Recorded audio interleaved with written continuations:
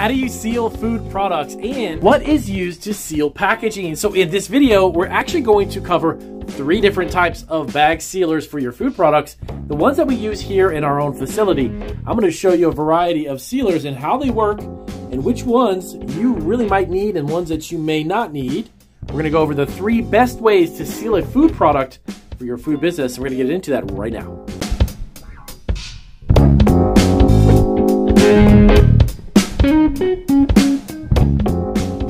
All right, so here are 2 examples of hand sealers that do a very simple one single. Right on here, you will see the band. They do one simple single seal on the top. And let me show you what I mean by that. We've got a product here. This is one of our little chocolate pretzel rods in the bags. You can see that seal right there on the top. It's one single one. Well, that is what these do. These are handheld, not handheld, hand activated. You actually take them, press them down, and then you release them. Very simple to use. They come in a multitude of sizes. They come from gigantic all the way down to very small. This one is actually about 12 inches. This one is 18 inches, and I think they actually come up to 24 or even bigger. Now, which one do I need, Damien, if I'm just starting out? Well, it's really going to be dependent upon the types of bags. Here's some pretzels that we have. We're getting ready to ship out. So it depends on the type of bag length. Obviously, if you want something that would measure and work for you, this won't work. You really need to take a look at the size of your packaging and the width of it. Depending upon that, that's going to really tell you which one and which size. They really, in essence, do the exact same thing. They are the same type of unit, but depending on how big you need a piece, this is actually in our shipping area, by the way. We're getting ready to package up and ship out a whole bunch of products. If you're starting out from scratch and you've got really small bags, I would go with this one. This being only about 12 inches long, you can actually pick these up for around $40 to $50 or even cheaper. They're very simple to use. The only thing that you have to be aware of, over time this will wear out. There is a metal cord, there's a strip of metal right in here, and as you use this, you'll have to unscrew this over time. You'll have to take this and replace that. You see that little browning on the top? So as you begin to, you know what I mean? Begin to use this over and over, and you do that a few thousand times, this little heating element, there's a heating element in here, that will actually go bad and you'll have to replace it.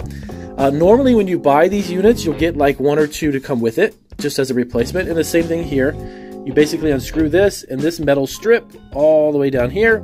You pull this out and you just replace it. Very simple, very easy to maintain. Again, you're looking at about $40 to $50, maybe even less for the smaller ones. This one though is actually, this one will be somewhere around about $100 to $200. So you definitely want to keep in mind your budget for that, but this is huge. Now what I would recommend is if over time you're going to change the size of your packaging and the width of it is going to be much bigger, then I would go with the big one to start, okay? So this one's inexpensive. These are great starting bag sealing, handheld, hand-activated machines, very inexpensive. Now, let's go on over to this huge, gigantic thing. This is a foot-activated foot pedal sealer, and I did a video recently about this probably a couple of months ago. Very simple. You press your foot down. Once you activate it, it will seal on the top, and it has a light indicator, and it goes off when it's ready. You can actually set the temperature for this one as well, depending on the thickness and the type of plastic. By the way, that's a really interesting thing I need to touch on really quick. There are variations, you may or may not know this, but there's variations of different plastics. Polypropylenes, polypropylenes, different thicknesses, excuse me, different gauges and such. All of these have variations of different types of actual plastics. So you want to make sure that your heat setting, when you do operate all these different machines, are run on heat settings. You're going to have to experiment with this and see which one actually works best, because they're going to distribute a certain amount of heat based upon the thickness and the type of plastic that you have. So once you place your bag inside the heating element, you simply step down on this, give it a second, it clicks off, and then you're done. Now there's some pros and cons to this one too.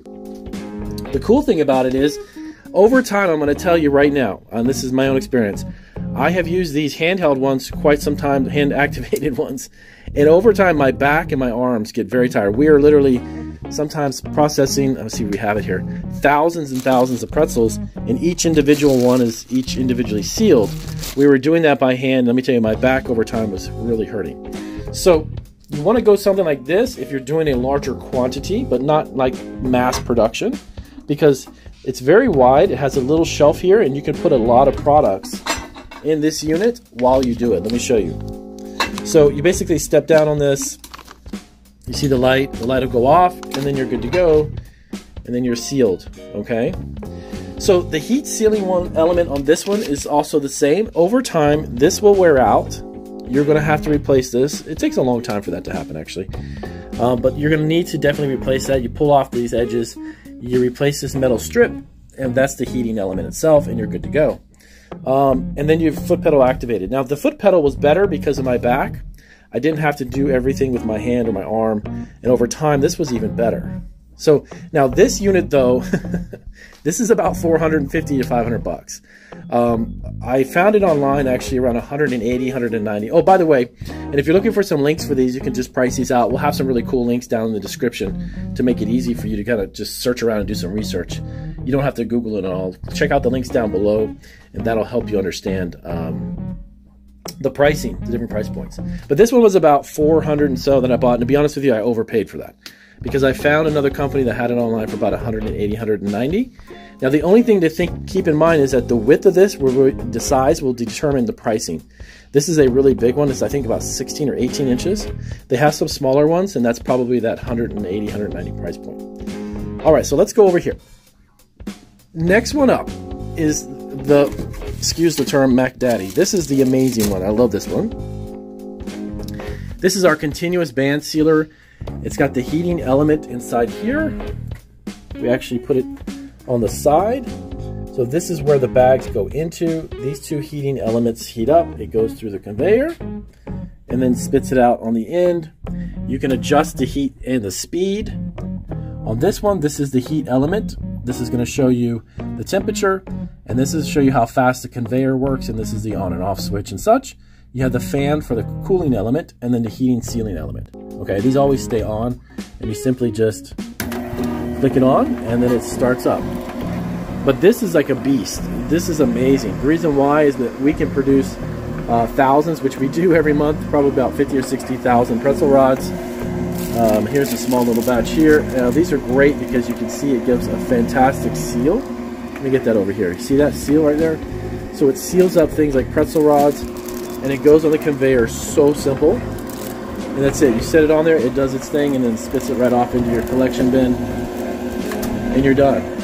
So this can go very fast too if you've got a lot of bags to seal up very quickly, or individual units of candy like pretzel rods or what may. Now this unit you can get for about 240, 250, maybe 260 on the low end, and it goes up from there.